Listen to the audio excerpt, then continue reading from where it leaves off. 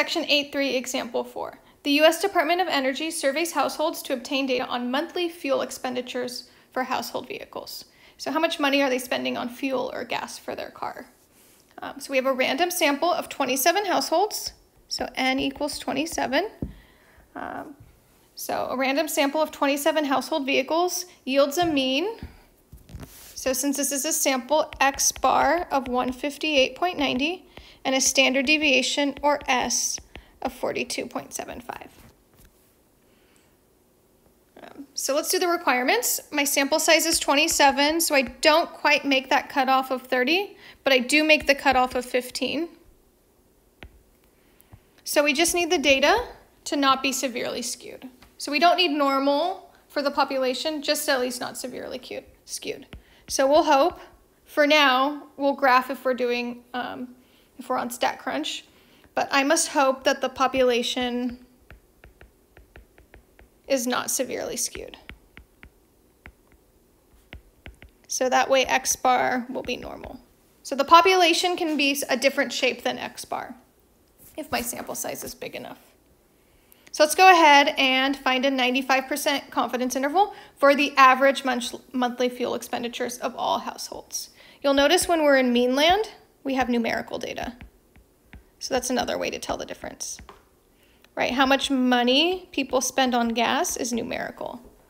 Versus proportions were categories, right? Yes or no, heads or tails. So mean land will be numerical data. So we already have X bar and S and N. You probably wrote those above. So 158.90 is X bar, 42.75 for S, and N is 27. So let's go ahead and find the t-score. So we're going to put 95% in the middle, which means we have 0.25 left over because we have 5 and 5. We have 5 and divide by 2. 0.25, 0.25. It's the t curve, so we need degrees of freedom, which will be 27 minus 1, or 26. So we're going to go over to that score, that table. We're going to go to the 0.25 column and the 26 row. So 0.25, and we'll go down to 26. So it looks like they meet at 2.056. So that's my t-score.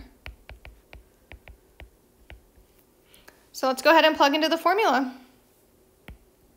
So X bar, because we're in mean land, T plus or minus T S over root N. No proportions, don't mix and match. So if you feel like you're ready to plug in without me, pause the video. Otherwise, let's plug in. 158.90 plus or minus 2.056 times 42.75 all over square root 27. So I'm going to go ahead and plug that plus or minus piece into my calculator. 2.056 times 42.75 divided by square root of 27.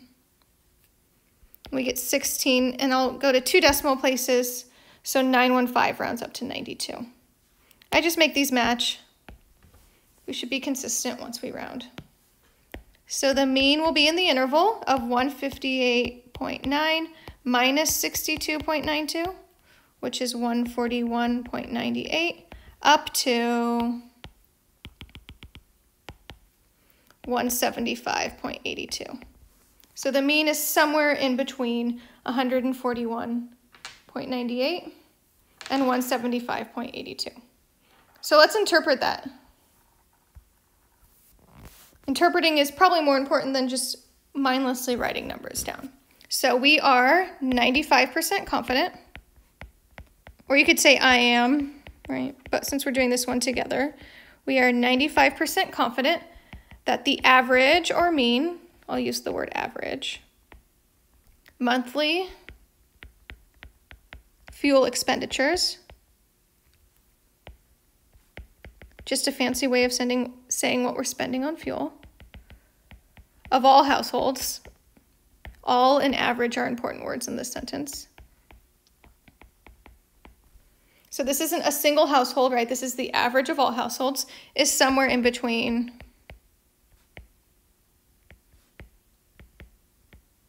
$141.98 and $175.82. So we don't know the exact average because we only had a sample, but we're pretty confident that the average is within this interval.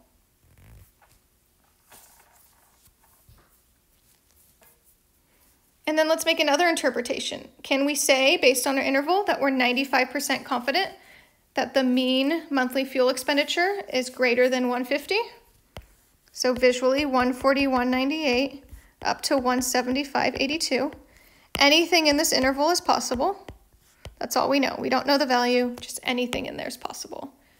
So 150 is somewhere in between. So are we confident that it's greater than 150? No, because there's some values in our interval that are less than 150. So no, because the average could be, and it could be, it doesn't, we're not saying it is. And so I could say it's 142 or 143 or 144 or 145, right? Something in the interval that's less than 150.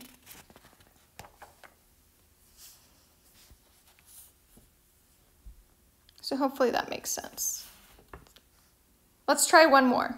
Example 5. So a large company is interested in the average length of telephone calls made by its employees. So they randomly sample 837 calls. So we have a nice big sample, n equals 837. And then they find that the mean duration of a phone call, or X bar, is 3.872 minutes, and they have a standard deviation of 4.0539 minutes. So let's comment on the requirements before we actually make an interval. So my sample size is nice and big. I don't care about the shape at all. So since I have 837, which is greater than or equal to 30, the requirements are met. We can use the normal curve. No hoping, the requirements are met.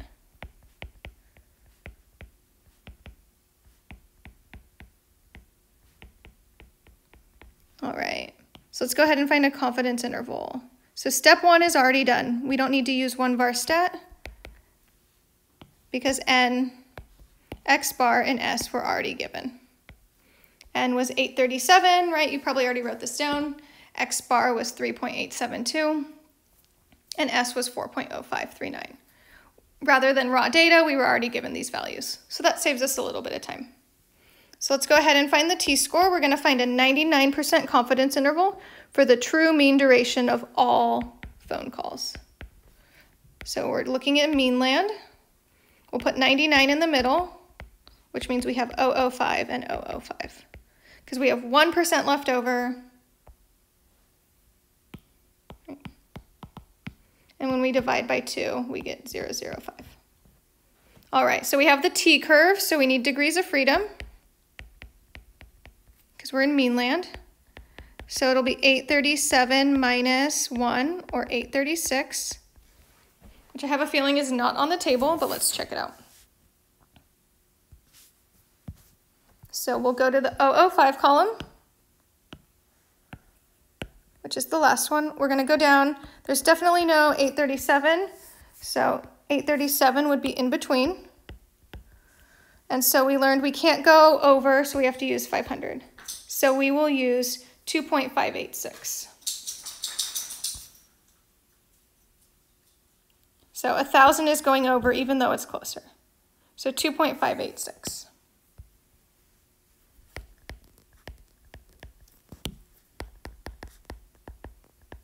All right, and so we'll use that same formula, X bar plus or minus T times S over root N. And why don't you start plugging in?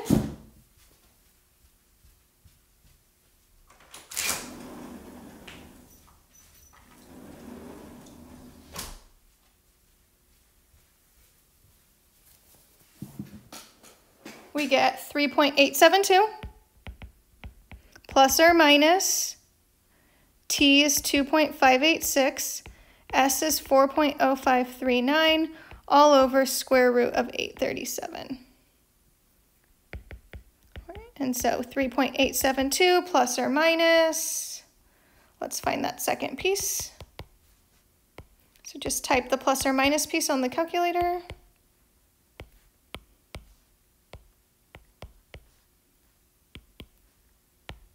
And I get 0.362. I'm going to go with 3 decimal places to be consistent.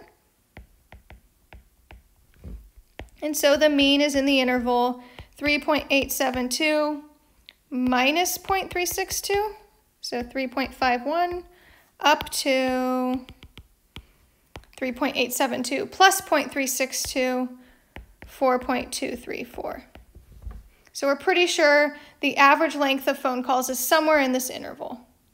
How confident are we? We're 99% confident. So we are 99% confident for our interpretation that the average,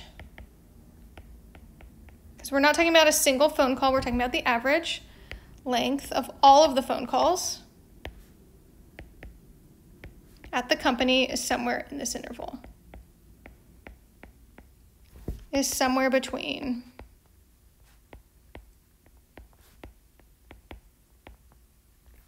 3.51 and 4.234 minutes. So again, we don't know the true value because we don't possibly have the time to take every single phone call at this company, but with our sample of 837, we can make a pretty good estimate that the average length is somewhere between 3.51 and 4.234. And then back to our big question of the chapter, how close is x bar to mu? So our x bar was 3.872. How close do we think we are to the real value? And that again is the plus minus piece. So we think we're within plus or minus 0.362 minutes of the real value. Right? How close is the margin of error? And so as that number gets smaller, right, as our margin of error gets smaller, we're making better and better predictions.